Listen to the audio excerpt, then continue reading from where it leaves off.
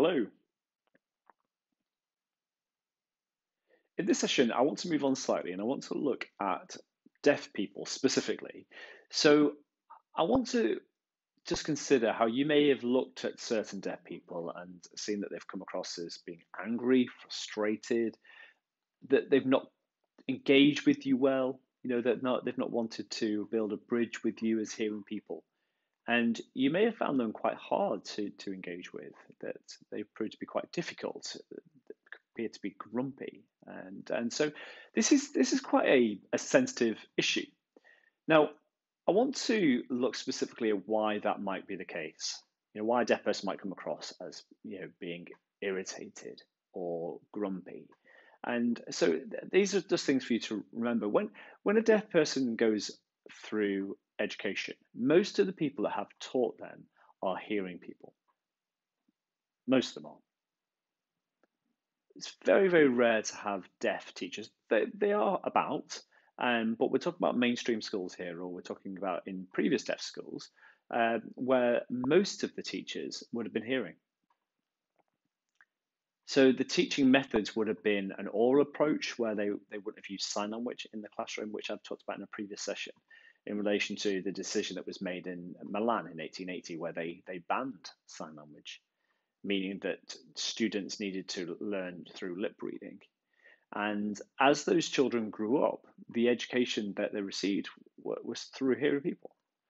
And many of them were discriminated against. Many of them had been abused, and there are different forms of abuse that deaf students may have encountered, but they've had to work through that in life. And as they've grown up, that's really stuck with them, and maybe therefore are rebelling against hearing people. There's no desire, therefore, to connect with those who are hearing.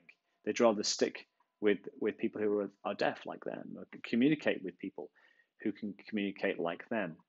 And so when a deaf person goes to work, again, they're in a hearing environment in the main. And so again, they face that barrier where people around them can't sign, or they might be learning to sign, but it's difficult for them because they're having to lip read again and use speech. And so I'm hoping that's helpful for you just to think about why certain deaf people might have an apparent attitude like that, how they might behave in a particular way. So you might be able to sympathize with the fact that they've come from a certain background.